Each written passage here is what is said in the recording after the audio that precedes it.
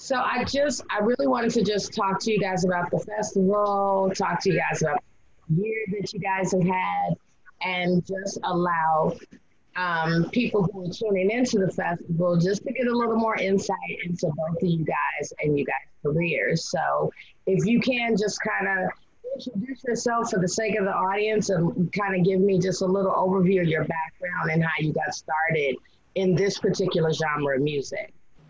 Okay. I'll Uh, let ladies go first.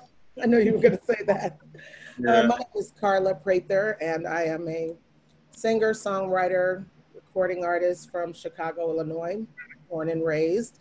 I've been in the industry for 20 plus years, and I really started out in house music, really with Byron and a few of the others from the Chicago crew, I'd like to say. Came in as a songwriter and a vocalist down on Kinsey with Byron and Terry Hunter, Mike Dunn, and Ron Carroll. We were all down there kind of honing our craft at the time. And fast forward 20 plus years later, I'm still at it.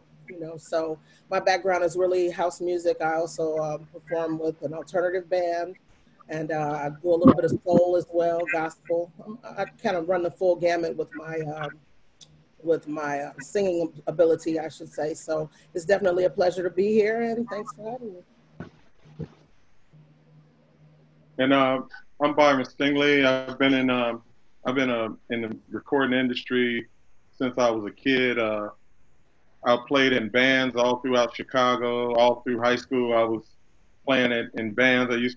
Funny thing, I used to always sing at Bishop Don Juan's Christmas parties every year as a kid. That was pretty entertaining. But but I also was a club kid, and I've known like Jesse Saunders and Wayne Williams since I was a kid, and I used to always try to meet them down at the club so I could carry their records in, so I could try to get in free. And Yeah. I would carry Jesse's records in, and then he would tell me like $1 off or something like that, and it was like them records used to be heavy. So, but Vince Lawrence is the reason that I do house music, because I was a club kid, but I played in all these bands, and one day Vince Lawrence came to me and he said, "Hey, you play music, you play in bands, you record, you do R&B and playing these. I was playing actually in a punk rock band, and he said, well, we need to create our own sound and be part of our own movement. And he said, I think if we all do this and that, we could, what was the word he used? He said, we can be trailblazers, and, we could start our own movement. And I was like, wow, that sounded really cool. And he was like, let's all do house music. And from that point on, I've done house music. I was the lead singer of a group called Ragtime, and then we transitioned into the group 10 City. And then from there, I was a solo artist on Nervous and on Polydor Records. I have had top 10 pop records in Europe with 10 City, and I've had several top 20 pop records as a solo artist throughout the world, and 4 Billboard #1 records. And it's an honor to be asked to be part of one of the biggest festivals in my hometown of Chicago, and be part of house music, and to watch these guys who helped start this movement, and to see what it's grown to, not just in Chicago but all over the world, and to be a part of that is just, to me, it's just, I can't say enough about it. Mhm. Well, you both have had a breakout year with some hits, especially the Never Fall in Love with a DJ. So I have to ask you where the inspiration came from, the lyrics, because it's being played everywhere, and it's one of those things that you never know when something's gonna pop and why it does, but it just did. So what was the motivation behind that? Well, I did just tell you that I grew up with Jesse and Wayne and those guys. So anyhow, no, but it would always no, but it would always be. So I wrote that song, but it was like it would always be some people used to have crushes on the DJs back in the day. They always had crushes on the DJs, and it was I would always be the guy standing off in the corner that they would come and tell how much they like Jesse or Wayne, and I would just be like, yeah, couldn't say too much, but I would just say it'll be all right. He's working right now. He's DJing. He's at work. What you expect? Well, I came to the club. I just wanted him to say hi. And it's like, well, he's working, all right. So I mean, I wasn't one of them guys who would be like, oh, come here, let me comfort you. So I wasn't that kind of guy. So anyhow, I just decided years later to write a song about it, and then Carla had the perfect voice for it, and I know she would really feel the lyrics because I know she's experienced that a time or two herself in life as well. So. Okay, Byron. Carla's like, hold on, don't say all my business. Look. I know, right? I said, now you're going to have folks guessing. See, look at you, Byron, starting stuff. But I just thought it was so funny because as soon as the song came out, like every DJ I know was like, wow, they started playing it. And I was like, man, it's a lot of people that can relate to this. So many. And you're right. They have crushes. They still have crushes. Mm-hmm. And recognizing that passion that people have, for their craft. And sometimes feeling like you get left by the wayside, So it doesn't just apply to being a DJ, just to any area of interest that you have where, passion exceeds what your availability, I should say. That's right. Mm-hmm. But yeah, I'm really happy with the success of the record. Byron did an awesome job as far as songwriting, and he really gave me a lot of direction in the studio too with how to deliver the song so that it was catchy enough for people to remember, and so we're really happy with the success of it. Now we're just looking forward to continuing to promote it and getting it out there much more. Waiting for the clubs to open up fully, so I just want to hear it out myself and see people dancing to it on the dance floor. Mm-hmm. I think it's so dope because usually with house music, people are so focused on the beat and the fact that people, when you have a song with lyrics and people know them and they're singing them, that to me resonates because our music, sometimes they're not listening to the lyrics as much as listening to the beat. So your voice was one of those voices that I listen to every word. So. But again, we're really grateful to all the DJs and all of the people who have, really supported the record and gone out and really shared that it's out there. We really, really appreciate them, and we want to say thanks to them for their support. Now, this year is very different. Obviously, Chosen Few Festival is virtual, and you guys will be performing. I think it's a smaller audience, possibly. So what are some of the changes that you guys, because it's different, performing outdoors and in front of that crowd that's been out there all day versus performing in this smaller environment? How are you guys approaching that? Even though it's still a festival, you still want to have that festival vibe. Yeah. I still haven't decided how I'm going to approach it yet. I'm trying to decide if I, even at the last, one of the things I'm trying to decide if I should bring a couple dancers with me and we should work out old school dance moves and all of that at the 11th hour, or if I'm trying to decide because it is small and if I should just get up and sing the songs, like Devotion and That's the Way Love Is, and just sing it myself, or just but then like it's the chosen few, so you're wondering how many people are going to be watching, if it's going to be thousands of people tuning in to watch it. So you want to give a good performance and things like that. So it's making it a little more challenging. Like I just had said last year I was only going to do shows if I went out with a band, and went out with a band and Kenny Bobby, and we went out and did shows all in South Africa, Portugal,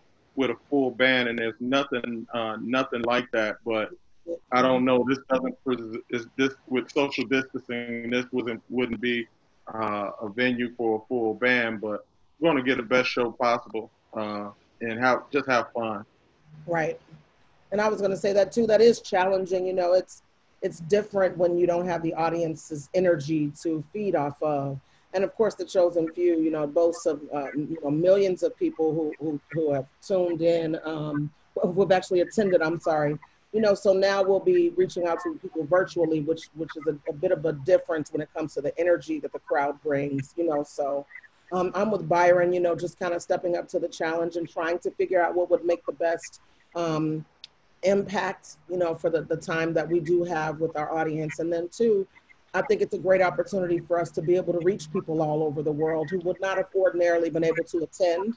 Yes. So that's the bonus side of it. And I think that's what gives me comfort. I've seen people post, now I finally get to go, so I think that's a great thing. I think it'll give us all great exposure here in Chicago and give people an opportunity to check out what the Chosen Few Picnic is all about, the Virtual Fest is all about. So that's the upside of it for me, and just really, like I said, stepping up to the challenge of the performance with little or no people in person, Yeah, I think it's really interesting that I think because it's virtual, you guys have an opportunity to reach even more people. Right. And I know people like myself are all having these watch parties. I'm having a socially distant watch party, at my house. And then even the article that I wrote for them today, I said, we're going to kind of take it back to the way it started, which was a picnic with a couple of friends, and everybody's doing, individually in their own backyards, and hopefully be able to kind of capture that, that same essence and that kind of same vibe with this festival. So I think you guys are actually making history, And that's a good way to look at it. I like that. Yeah. What are your thoughts about even being asked to perform this year? Because you guys are our hometown fave, so I'm always pro a Chicago artist performing on the Chosen. Yeah. I for one was very honored because it's an event that I've always wanted to do, being a Chicago artist, and you always want to be recognized by your hometown, as someone who is making strides in the industry, and so being asked to do the picnic, I think is a kind of like a seal of acknowledgement for us, Chicago artists.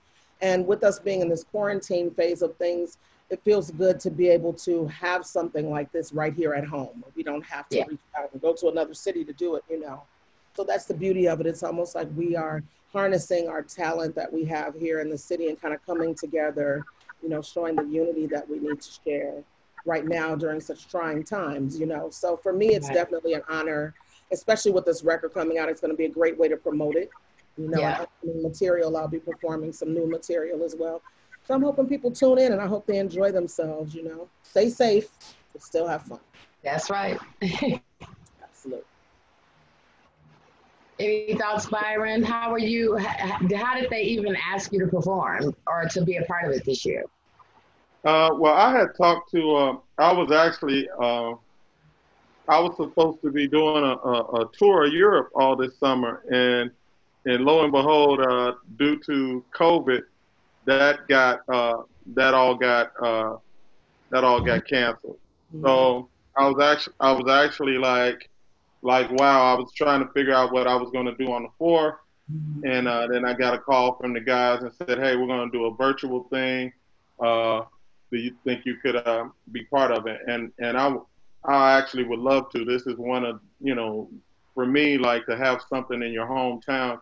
It's great to go different places in the world and to be recognized in other parts of the world, but there's nothing like feeling love from at home, and I'm not gonna lie, for a lot of years, we would go different places to other countries, and just house music DJs would go to different places and make tons of money, and then come back to Chicago, and you go from playing before thousands and thousands of people at festivals to sometimes coming home and only being in a small room. And so just to be like on the biggest platform of any house music event in Chicago is just feels great, and to see all your friends, I always take that line from this one record used to go bang. I would just want to see all my friends at once. So that's my line there. And so that's how I'm feeling really excited. And I'm thankful to the guys, Mike Dunn, the Hatchet Brothers, Wayne, Alan King. Can't say enough about Alan King. Absolutely. And Jesse Saunders, you know, just the whole crew. I have to ask you, as artists and performers, just like you said with the COVID-19 pandemic, everything got wiped away. Every event, every party, every festival. As creatives, as people who are, a lot of us have said it allowed us time to hit the reset button and focus on some other things. And then the other thing that I've noticed is creatives have gotten even more creative in this process. How did the pandemic affect your creativity? Did you have moments where it was like, I need to take a pause and not be creative at all? Or did you just kind of pivot into something different? Well, for me, it was very hard because I had people calling me saying, "Hey, I want to work on music with you. Now that you're going to be home." Because a lot of people don't know I'm a school principal during the week, and maybe once or twice a month I'll go out on a weekend and fly out on a Friday, do a show Saturday, and come back. But so people knew I was home. The people that know, and people calling me to work on music, and it's like, it's very hard for me to write and get inspired with all what's going on. And I like to write songs that are happy and things that make people feel good. But I was filled with a lot of anxiety myself. And I'm actually working on an album right now for Ultra Records. And they were like, "Come on, we want you to finish this album." And that was hard. But the process has been harder too, because getting in the room with musicians and working with musicians has been hard. So I've actually been doing sessions where one musician will email me their guitar part and have to fly that in, and the bass player and the keyboard player and all the different people are emailing me. I even have one of the background singers that I use almost on everything. He comes in a lot, but he lives in LA, and so he's been doing his parts at his home in LA and emailing it to me, and I have to fly it in and match it with our vocals. Carla does a lot of session work for me, and just being in different places. It's weird because I actually, to say this, Marshall Jefferson told me back when we started in working on Devotion in '87. I remember him in the studio saying, years from now, about 30 years from now, we probably won't even be in the same room. I'll be somewhere in Europe and England and doing my parts and sending it to you over the phone line. I was like, man, get the heck out of here, But he saw the future. Yeah. And I was going to say, for me personally, I've still been able to continue writing and recording, which is great. The time being at home has given me an opportunity to really, like Byron said, for folks to reach out and get some things done musically with me.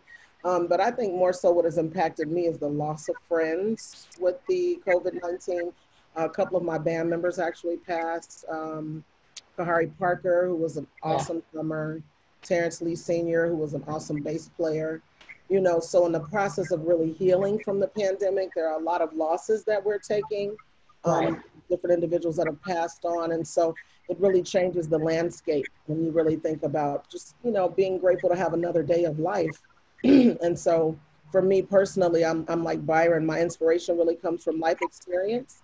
So right now I'm trying to really stay away from writing emotionally, because I want to write, like he said, songs that are happy. And right now, emotions are all over the place, so I'm hoping that will be a part of the healing process, getting back out and performing and, being amongst the people, because that is healing for us as artists, Yeah. But, I always say, my dad is an actor, and obviously I'm a writer and performer, and my dad would always say, out of great pain comes great art. Right. So he always say, in moments like this, because I feel like we got hit with a double whammy. It's COVID-19, then it's police brutality, and it's right. And as a creative, it is almost overload, because you do write from such a real place a lot of times. So if everything around me is negative and has me angry at times, how do I still put something out there that's going to make somebody get on a dance floor, in this case, dance Well, that's why to me this event is so important right now because people need events and some positive things to look forward to. I've had people calling me today. I mean, my phone's been ringing off the hook with people asking me, "Hey, what time you going on? I want to make sure I don't miss it. I'm gonna tune in. I'm gonna be there. I'm gonna have my grill going in the backyard, and I can't." So I'm looking forward to this, and that's what's so great about house music in general and this event. It brings people together. I mean, Chosen Few has been going on for decades, and with an event this size, people getting together in harmony and things like that. I mean, it's just something else, and that's why I'm also glad to be part of this music and part of this event. We all need things to look forward to. My cousin had a comedy event out on a patio last week. He had comedians come out, and people were just so great, felt just so good just to be out and to have. And it's like I said, this is going to be great. I'm having an event, and I'm having 8 or 9 friends that I haven't seen. So we're just so happy to see each other. Right, exactly. Just some kind of interaction, And it really aligns with what the festival is all about. The festival has always been a big reunion. It's always been, the time where you get to gather with your friends and enjoy those memories. So I think we're still doing that, but also as a house community as a whole to even gather virtually. I agree. I think it's much needed, and we could use some good news and positive. Because we've lost all our festivals, all our, Chicago is all about those couple of months of summer that we have coming out and doing Pier 31. There are a lot of different festivities that we like to go to and really let our hair down. And, the quarantine has really been hard on all of us, really all over the world, but like Byron said, the Chosen Few picnic is going to be, Virtual Fest is going to be a good way for us to come together and show unity, in house here. And for me, I'm looking forward to it. I'm so excited. I've been getting the calls too. So we're hoping that everybody gets a chance to tune in, check out our show, get your dance on, all that. All right, and can you guys tell me what's coming from you guys? New music, new projects. What are you guys working on? We got a bunch going on, right, Byron? Well, for me, like I said, I'm working on an album for Ultra Records Universal, and that it will be out probably in the fall or in the spring. Have to finish up the next 2 songs within the next couple weeks, and I'm excited about that. I'm working on a project with a group on Positiva called Who out of England, and they're like a pop dance band, and looking forward to working on some new Carla Prather material. Say that again. Let me cabbage back over here. Yes, so with that, that's enough right there. For me, I have a few singles coming out. One of them is called Real Good Feeling. It's produced by the Funk Lovers and Must 3. It's coming out on Remy Music. It should be coming out in the next few weeks. And then I have another tune with Seb Sokolsky on Salted Music, Purple Music. And that one is called Unstoppable. Byron gave me some input with that one. And really, I'm really looking forward to potentially working on my full-length album this year. That's the plan, hint, hint, Byron. Yes. So, that's the goal. I also have a remix of Let Go out right now. Randy Peterson, Jihad Muhammad remix is really nice. And then Have No Fear, of course, is out as well. All of them are out on TrackSource. And Have No Fear is produced by Distant People. There's a Groove Assassin remix and an Ezel remix that are both out on TrackSource right now. So current music is out and forthcoming music. And so I love to see Chicago artists working. I like to do our thing, girl. You included. You included, Danny. Now I got something coming in July. I know you do. Something juicy with Immaculate. So I'm looking forward to that one at the end of the month. So Chicago artists doing it locally and around the world, and still putting out products. So congratulations to you both on the album. I am looking forward to seeing you guys perform this Friday. I'm going to be on the chat. So we're going to have some fun with it, you know? That's what it's all about. Cocktail emojis and virtual emojis to let you know. We'll be looking for him. Yeah, go ahead and put him up there, Danny. We'll be looking for him. Big shout out to DJ Immaculate, too. I just wanted to say Eric Welton. We all, of course, have worked with him, and just want to make sure we shout him out. He's been doing his thing and much appreciated by all.